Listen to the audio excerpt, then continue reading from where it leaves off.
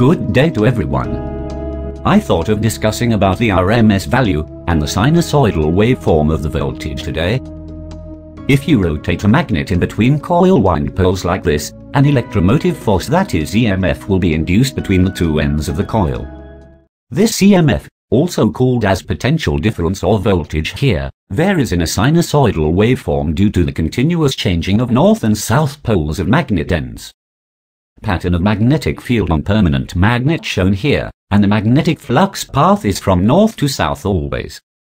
When magnetic field rotates, EMF is generated and its maximum value reaches when magnetic flux is at 90 degrees angle with the coil wound pole pair.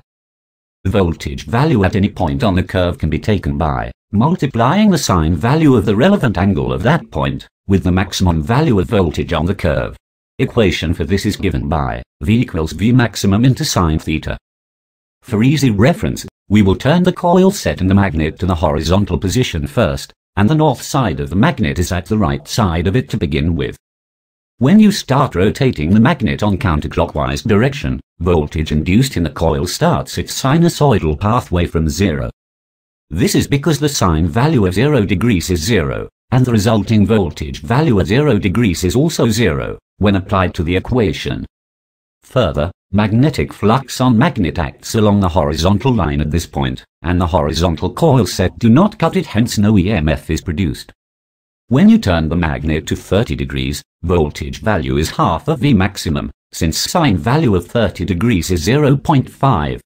When you turn the magnet by another 30 degrees to make it 60 degrees, voltage value is 0.866 times its maximum voltage value, since sine 60 is 0.866. After turning the magnet by 90 degrees, voltage at this point produces its maximum voltage, since value of sine 90 is 1. Further, at this point the magnetic field is perpendicular to the coil wound pole set, and the cutting of the magnetic flux is at its maximum here. Result is the maximum voltage of this curve induced at this point. After the magnet completes a full turn, induced voltage will make a full sine wave, starting from 0 and finishing also at 0. Instead of taking this continuously and rapidly changing voltage value, we take RMS value of voltage for our calculation work on electricity, and we'll see how it arrives at us. Let's get this sine curve widened to make it more visible here. All the values for voltage curve from 0 to 360 degrees marked here on the graph, with 30-degree intervals. You will see that the V maximum value involves here, for all the values on the voltage curve. And to omit this we need to get the condition, where the V maximum value equals 1. Then the equation for finding V becomes V equals sine theta. We get voltage values excluding V maximum now. When consider the area covered by the voltage curve here, you will see two halves are equal in size, but cancels out since one is positive and the other one is on negative side. Here we will consider a new curve, with the equation of V1 equals V maximum into sine squared theta. With the condition of V maximum equals 1, this equation becomes V1 equals sine squared theta here. Sine squared value can be taken by squaring the sine value at that particular angle. So we received values for V1 here, related to the angles marked on the graph. You will see that V1 value is the square of the V value at that angle.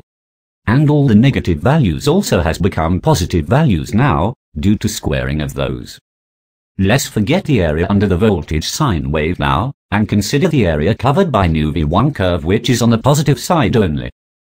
Marked lines on the new curve divides its area to 12 parts, each part having same width of 30-degree angle. When consider the highlighted part, square area is equal to the height at the middle of it, multiplied by the width of it. We considered 12 equal parts under the curve here, but we need to divide the curve into more equally spaced parts to get the area under it with accuracy. Middle height of this part is the squared value of sine 45. Value of sine 45 is 0.707 and the squared value is 0.5. Since all 12 parts are equal in width, we can take width of each part as 1 unit. Then the square area of this part is 0.5 square units. Likewise, we can calculate unit square areas of all 12 parts, and mention here under each column. When these 12 square areas are added together, we get the total area under the curve V1. For total area under the curve we get 5.996, and can be rounded off as 6.0. Then to get the mean of this total square area, you need to divide 6.0 by total of equal parts, that is by 12. For mean square or mean of squares, you get the value as 0.5. To get the root mean square value, you need to get the square root of this mean square value. Square root of 0.5 is 0.707, and is the root mean square value we are looking for. Since we used the condition where the maximum is equal to 1 when deriving root mean square value, we need to mark RMS voltage as 0.707 into the maximum on the graph, since there will be a value for it always. In US, RMS voltage is 120 volts, and in Europe and most of other countries, it is 230 volts. When divided by 0.707, you get the maximum voltage values on a sine curve as 170 volts in US and 325 volts in Europe. Hope you got fair idea on RMS voltage and the sinusoidal voltage curve now. If this video is helpful, please subscribe to the channel. Thank you.